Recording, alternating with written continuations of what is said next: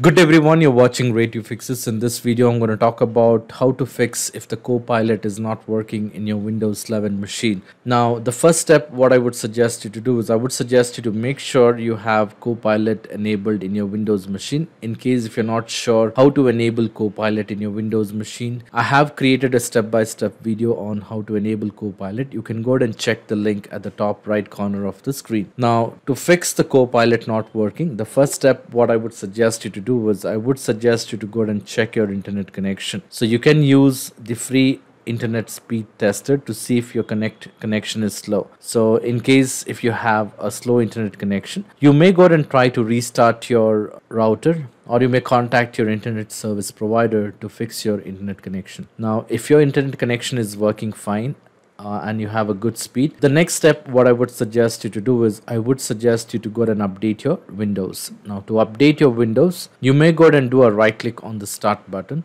and then click on settings. Once you're on the settings, on the left hand side you may go and click on Windows Update. Once you're on the Windows Update, on the right hand side you would see an option which says check for the updates. In my case, there are few updates to be installed, so I can go ahead and click on download and install now. In your case, you might see a button which says check for the update. Once you click on check for the updates, your Windows will go ahead and check for the updates and see if there are any updates to be installed. If there are any updates to be installed, you may go ahead and download and install those updates.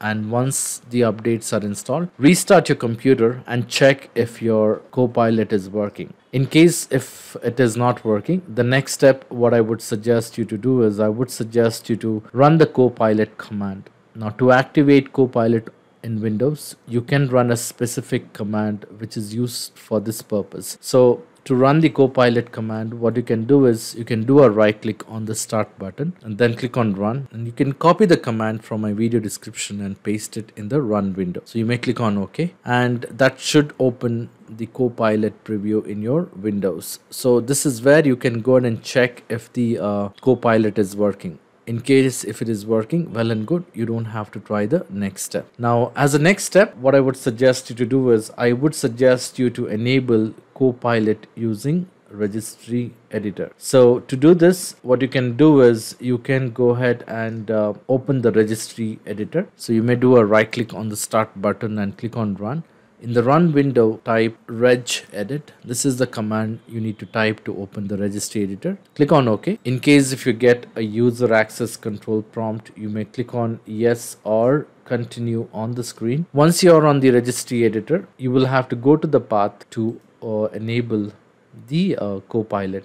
So I will paste the registry entry in the video description. You can copy and paste it from there. Once you copy the registry path, clear what you have here and paste the path here and hit enter. Once you're on this path, you will have to go ahead and create a registry. You will have to do a right click on Windows and then click on new and click on key and create a key which says Windows Copilot. Once you have created a Windows Copilot, you have to then do a right click on Windows Copilot. So you'll have to do a right click and then click on Windows Copilot, click on new and choose the option which says dword 32-bit value and create a key which says turn off Windows Copilot and double click on it. Make sure the value data has been set to 0 and click on OK. Once it is done, close the registry editor, restart your computer and then try to check if the Copilot is working in your Windows machine. So this should definitely fix the problem. In case if you're facing a problem, please leave me a comment in the comment section so that I can come up with a possible solution. I hope this video was useful. In case if you like this video, please make sure to hit the like button and do not forget to subscribe to my channel. Thank you. Have a great day.